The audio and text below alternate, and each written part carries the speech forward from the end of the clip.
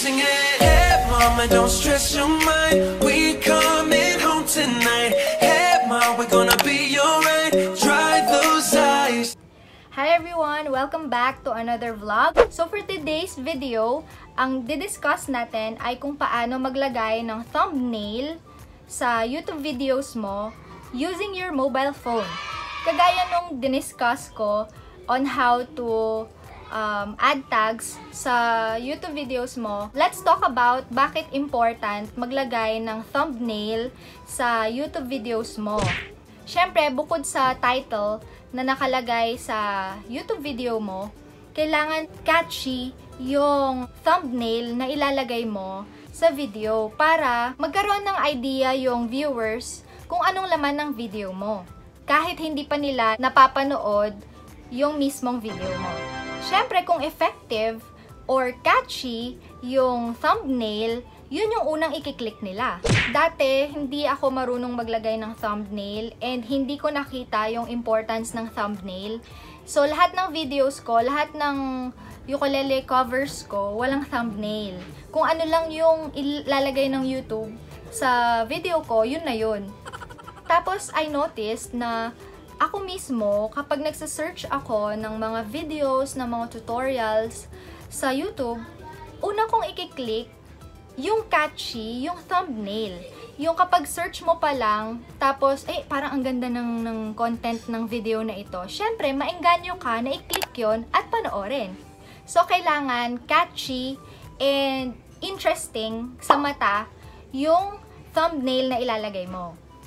For example, ang upload mong video ay paano pumayat or yung journey mo to weight loss. So, sa thumbnail na ilalagay mo, para hindi pa man nila alam yung naging journey mo to weight loss, may idea na sila kasi makikita nila na, kunwari, maglalagay ka ng before and after pictures mo doon sa thumbnail.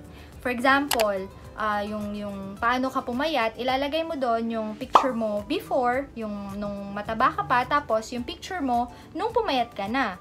So, kapag nakita nila yon, madudraw yung attention nila doon sa video mo kasi nakita nila yung result. From sa thumbnail mo pa lang, nakita na nila yung difference nung before and after. So, i-click nila yung video mo para malaman nila kung anong ginawa mo.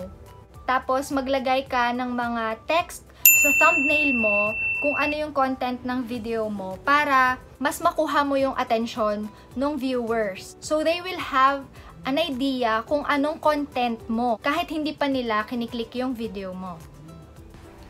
So, bago ang lahat, ida-download muna natin yung YouTube Studio from App Store.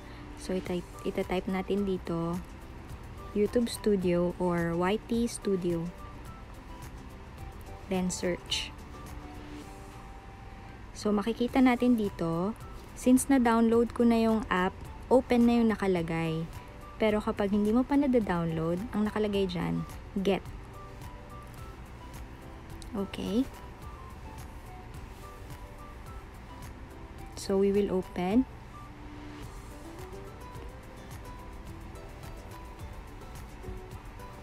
Open YT Studio.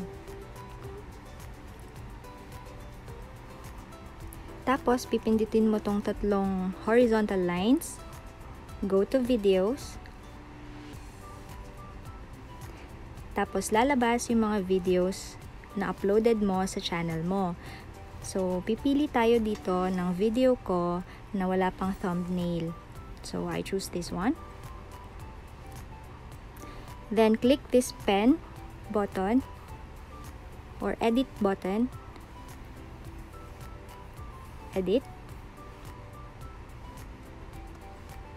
Tapos, makikita mo dyan, custom thumbnail. Open it. Tapos, makikita mo na doon sa photos mo.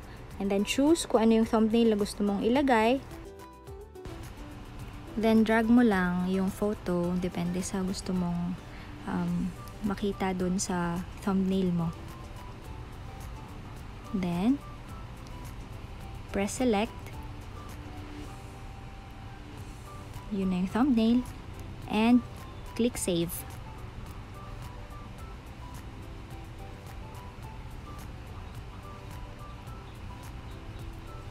So that's it. Napalitan na yung thumbnail ng video mo. I-back natin. So ayan na. Napalitan na yung thumbnail. So that's it! Ganun lang po kadali maglagay ng thumbnail sa inyong mga YouTube videos gamit ang inyong cellphone. Don't forget to subscribe to my channel and hit the notification bell. God bless!